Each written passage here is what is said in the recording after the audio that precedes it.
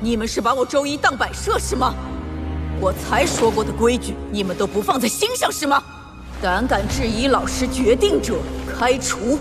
黄楚天、戴华斌、朱露，从一班开除。还有吴峰，连假都没有请，开除！瞧你们没见识过这变态老姑婆开除人的样子。老师，我不服！出去！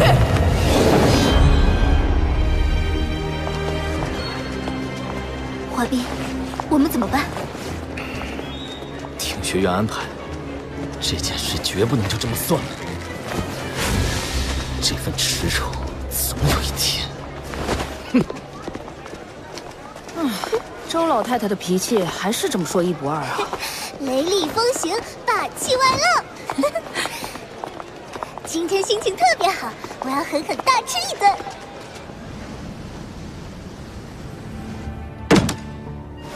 胡闹！周一，你让我说你什么好？这才刚分班，你就闹出这么大动静。学院刚要批准你成为高级教师，你就给我来这么一出。你说你，我的教学方法就是这样，高级教师评不上拉倒。要不您让我也滚蛋，要不我就这么教。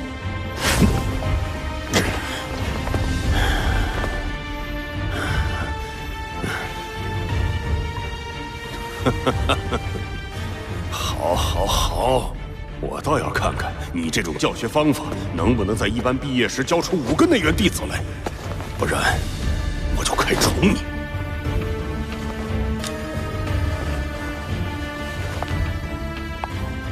只会多，不会少。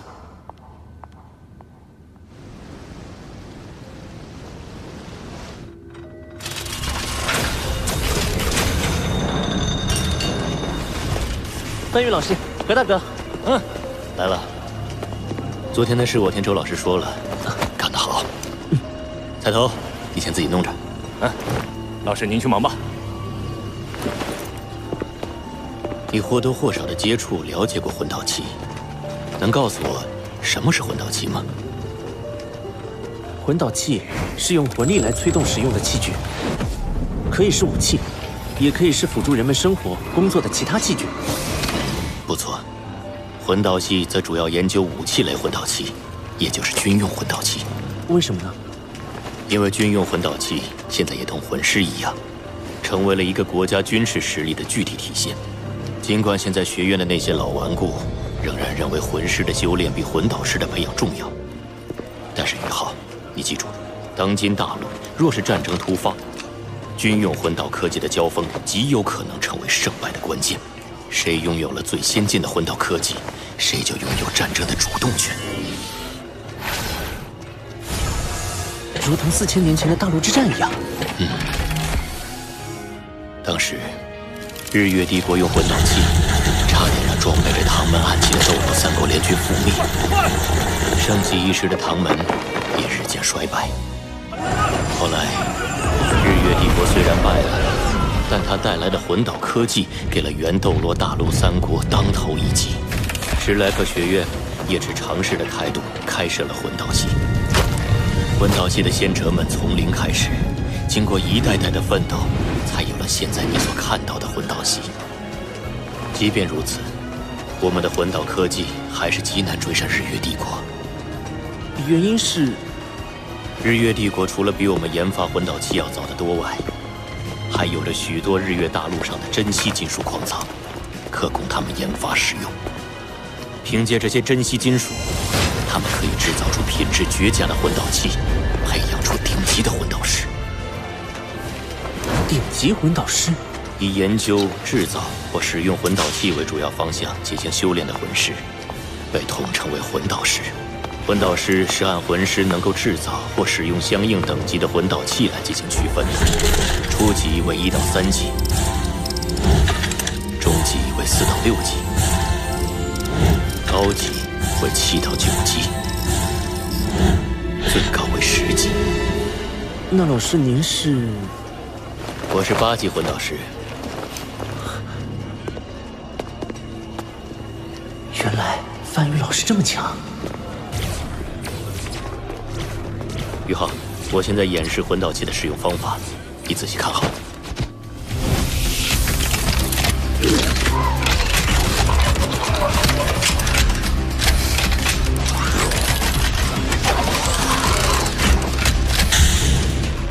这件魂导器叫秀丽炮，是2级魂导器。秀丽炮，我也可以使用这件2级魂导器吗？当然可以。魂导器不局限于魂师等级，只要魂师拥有足够的魂力就行。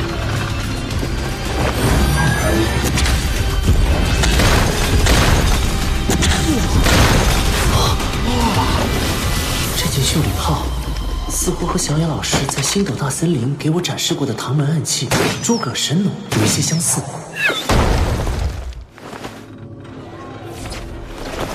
武器类魂导器的基本原理，就是通过一些特殊的方法和手段，将魂力变成破坏性能量。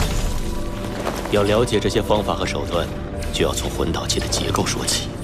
魂导器一般由外壳、内壳和核心组成。你觉得适合作为外壳材料的矿石需要有哪些特性？硬度高，韧性好，耐高温、耐腐蚀、耐磨。不错，一般来说是这样。但还有一些具有特殊功能属性的魂导器，需要搭配特殊的金属材料才最完美。比如，带有寒冰属性的魂导器外壳就需要具有耐低温的特点，这样才不会冻伤使用者。哦，是这样啊。内壳最大的特点是放大和传导魂力，因此内壳要用十分珍贵的传导矿石来制作，比如说水晶银。通过内壳放大魂力，才能让我们在使用魂导器时尽可能少的消耗魂力。那核心呢？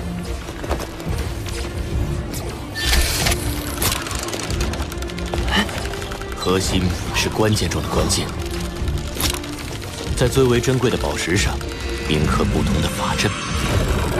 这个过程需要魂师用不同等级的魂力来催动雕刻，最是费神。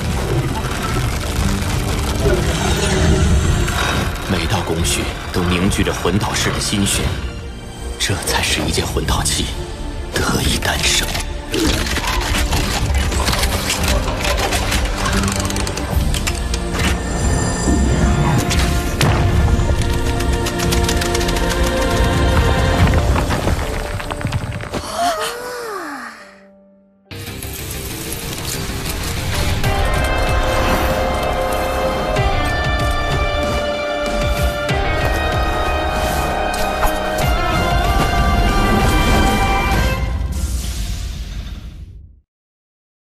秀丽炮和诸葛神弩有一些相似，虽然触发机制不同，但我觉得这也许是魂导器与唐门暗器相结合的突破点，是唐门暗器突破自我、重获新生的契机。不错，我和小雅之前也发现了这点，但我们俩这些年都没能成为范宇老师的弟子，倒是宇浩你，才来3个月就成为了他的弟子，不错嘛。范宇老师可是魂导系第一天才。也是咱们学院历史上最有望成为9级魂导师的第一人。宇浩，我看振兴唐门的重任，恐怕就要落在你身上了。重振唐门，这责任太重大。你们放心，我一定努力学习魂导器。要想成为一名优秀的魂导师，就要先成为一名优秀的铁匠。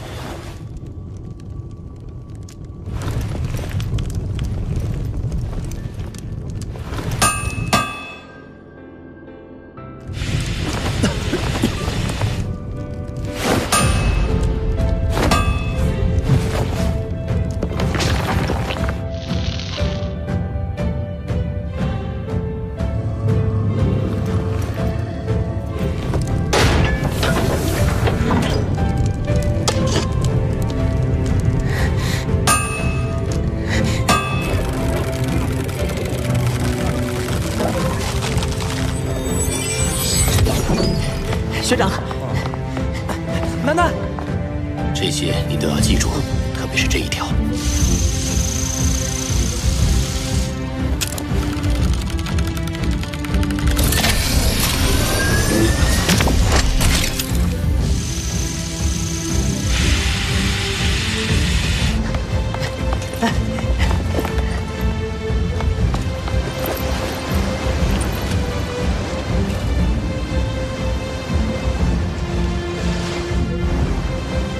浩进入魂导系学习才8个月，就挑战铭刻2级魂导核心，不知他能否成功。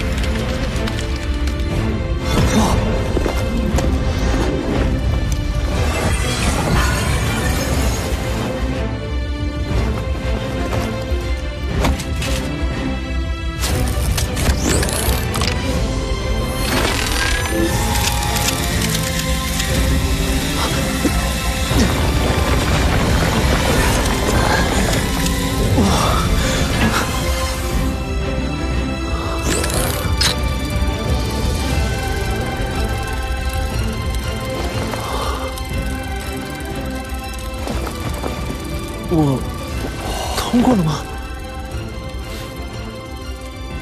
还差1步。菜头，帮你小师弟测试一下这件魂光射线。嗯。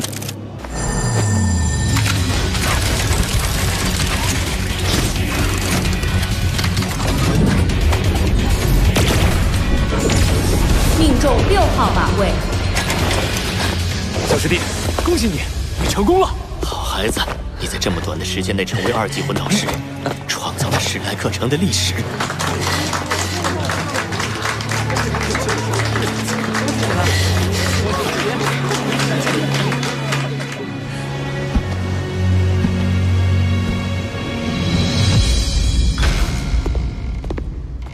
最近忙着研究一些资料，办公室有点乱，都坐。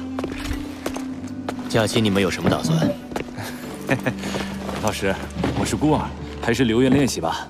小师弟进步太快，我都有危机感了。你不用妄自菲薄，你小师弟在铭刻法阵上的确天赋异禀，但他修为不够，魂力无法支撑他铭刻更高级的法阵。宇浩，你接下来要努力提升修为。我看你的魂力已到20级，我陪你去星斗大森林获取魂环吧。老师，我在武魂系新生考核中获得冠军，奖励之一就是学院会帮我获得一个我所能承受的极限魂环。您忙于研究，就别麻烦了。别这么拘谨，小师弟，有什么困难尽管开口。既然如此，你打算什么时候走？后天一早出发。好，那你今天先回去休息。明天周老师还有事要交代。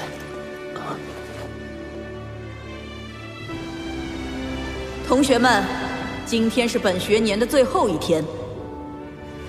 这1年来，大家都很努力，我可以说，你们是我带过的最优秀的班级。太好了，太好了！感觉朱老师在寓意先摇。接下来说的肯定不是好事。但是，能否继续留在史莱克学院，成为一名合格的2年级学员，要看你们下一学年开学后的升级考核结果。是吗？要想升入2年级，魂力必须达到20级。因此，如果有人假期还没有获取到第2魂环，那么这些人下个学期就不用来了。所以你们假期务必勤加修炼。如果下学期有谁没有通过考核，让我丢脸，哼，后果自负。太好了，终于到了实施我伟大计划的时候了。天梦哥，你有什么计划？我会带你去一个地方，但是你不能对任何人透露，包括王东。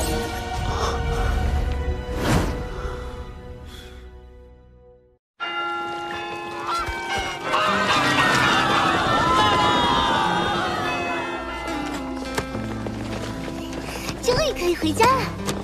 王东、郭宇浩，你们过来。班长，王东，下学期见。宇浩，你的二环有没有问题？我没问题。那好，你们作为班长，我要求你们都能提前回来。是。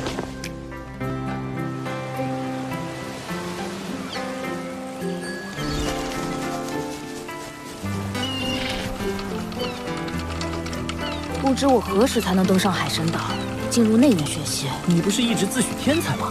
天才也会担心能不能通过内院考核。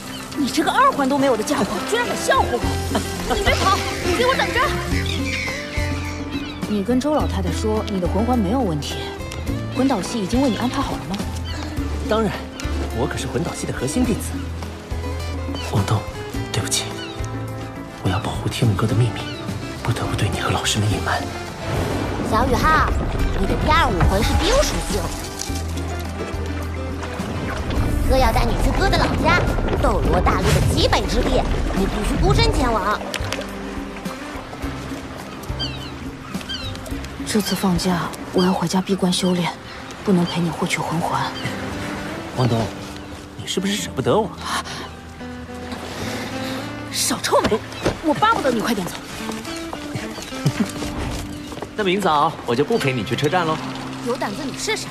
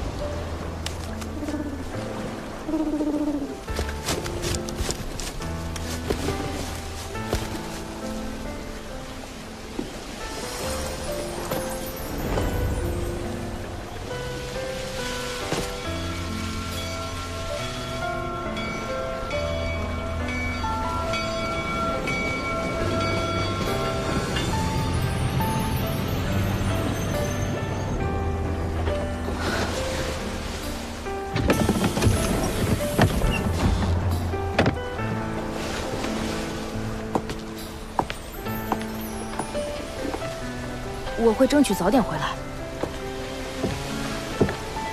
不只是为周老师的要求。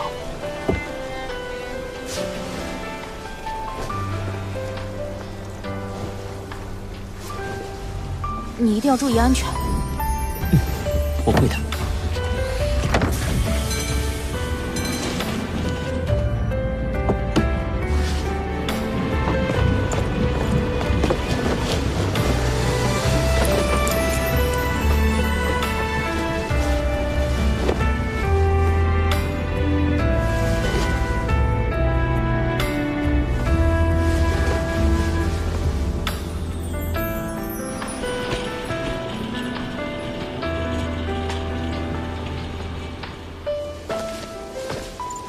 小雅老师、大师兄、何师兄、周老师、范宇老师、潇潇，我走了。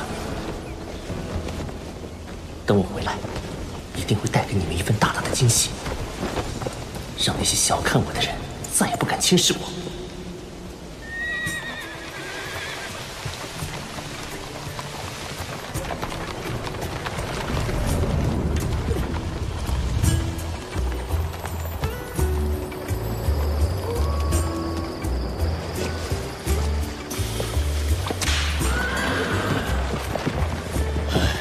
钓了一晚，什么都没有。发生了什么？我好像一瞬间看见河底的鱼清晰的游来游去，好神奇！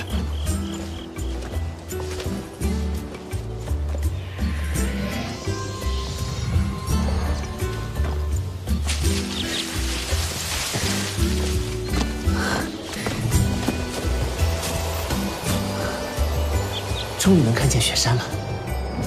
今晚先在这里过夜，明天一早就进雪山。已经往北走了5天5夜，温度越来越低了。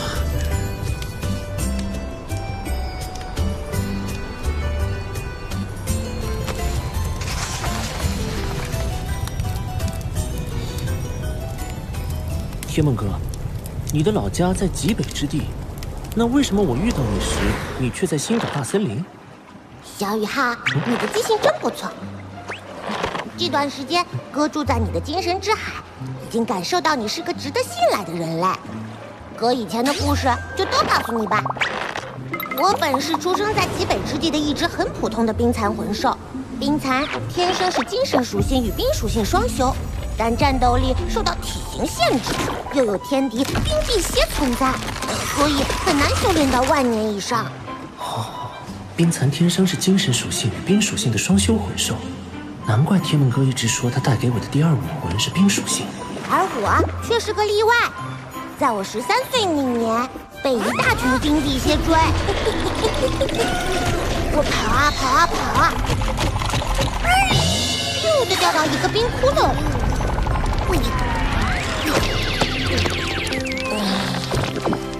不过因祸得福，倒是让我找到不少好东西。万载玄冰锁对冰属性魂兽来说是绝对的大补，真正的天才地宝。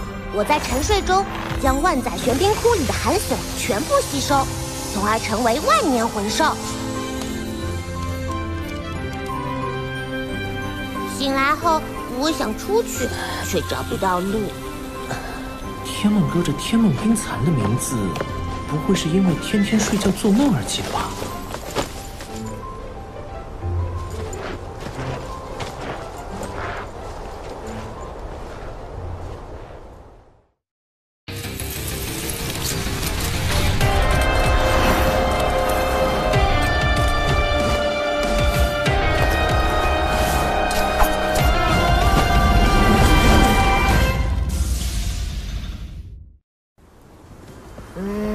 这圈经文对冰蚕来说，象征修为进入到10万年层次。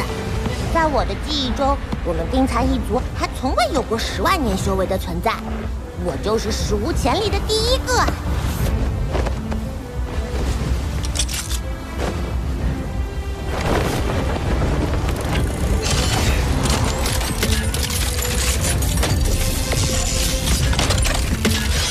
哥刚到星斗大森林，就被一只10万年魂兽抓住，但哥不能坐以待毙，哥就将气息变强，利用体内蕴含的天地元力，把星斗大森林内所有的10万年魂兽都引过来，想让他们自相残杀，哥再趁乱逃走。结果弄巧成拙，哥被更多10万年魂兽困住了，吸食体内的天地元力。他们居然这么对你，太可恶了！眼看哥就要油尽灯枯，就在这时，哥生出第10道经文，成为了史无前例的100万年魂兽。于是，哥给自己命名“天梦冰蚕”，找到机会，凭借突破后的力量，隐藏气息，遁地而逃。你没逃出去吗？哥脱离了他们的控制，兽源却因突如其来的天谴走到尽头。好在天无绝残之路，没有想到成为智慧魂环的办法，又遇见你这个精神属性的小家伙。小雨浩，等你以后强大，要替哥报仇啊！我能走到今天，多亏天梦哥帮助，我一定努力修炼，帮你报仇。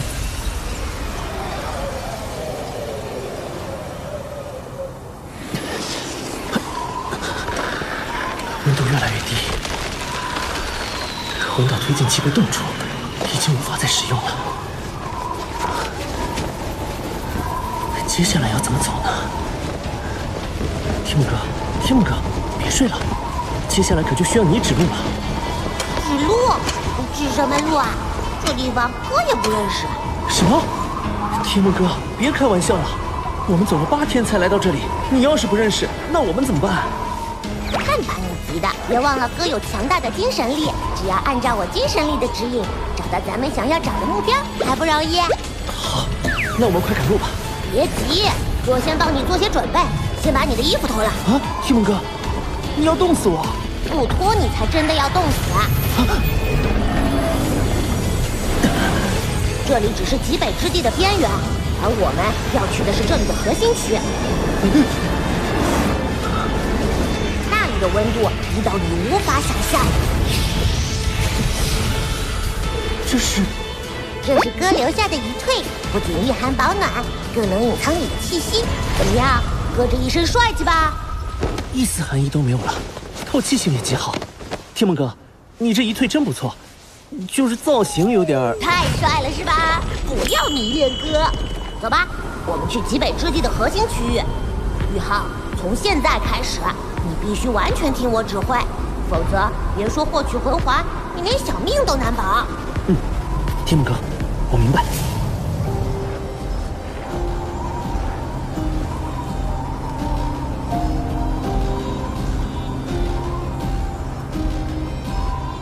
这就是极北之地的核心区域，感觉也没有提蒙哥说的那样危险呢。宇浩，你快躲到岩石后面，无论发生什么都不要动。怎么回事？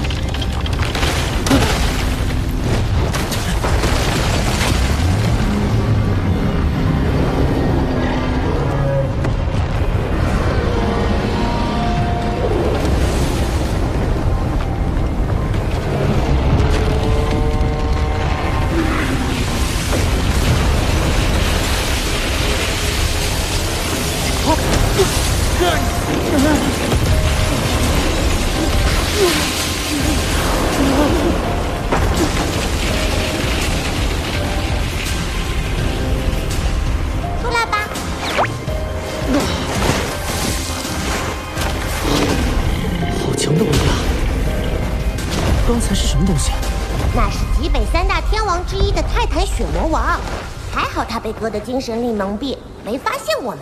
极北三大天王，冰天玄女、冰帝帝皇蝎、泰坦血魔王，并称极北三大天王。他们都拥有冰神的血脉，是极北之地真正的主宰。刚才的泰坦血魔王在极北三大天王里排名第3，修为已经突破了20万年关卡。20万年才排名第3。那另外2个得多恐怖！提蒙哥，你说的我都害怕了。极北三大天王距离我太遥远，咱们还是实际点。你什么时候为我附加魂环和定型第2武魂呢？我没告诉你嘛。我们这次的首要目标就是极北三大天王中排名第2的那一个呀。什么？排名第2？冰帝帝皇蝎，他不缺我们这口口粮吧？什么口粮？把你弄死了对哥有什么好处？你给我大胆的往前走！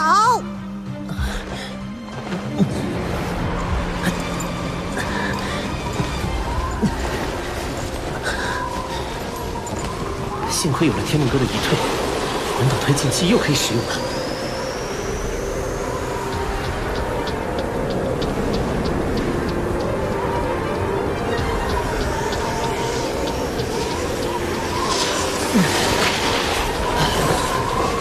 走不动了，先搭个帐篷休息。收手，霍雨浩！这里生活着最强大的魂兽，万一引起他们的注意，咱俩都得玩完。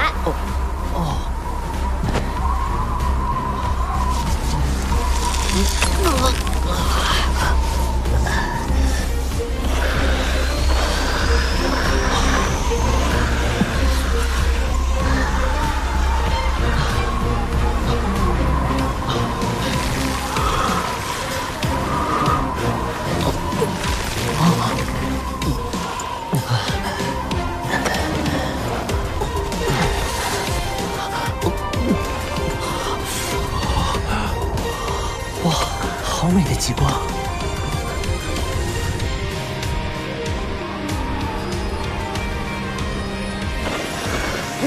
位置差不多了。宇浩，后面那个雪堆里藏着个冰屋，是我之前留下的。你点了火折子在里面取暖，我之后得取走你身上的遗退。好。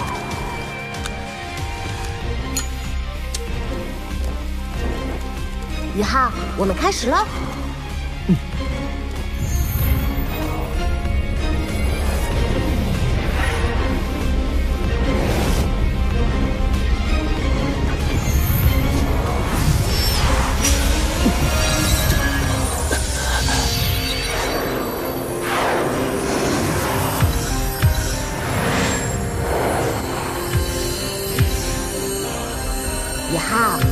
我将你的气息屏蔽在这冰屋之中，绝对不能轻举妄动。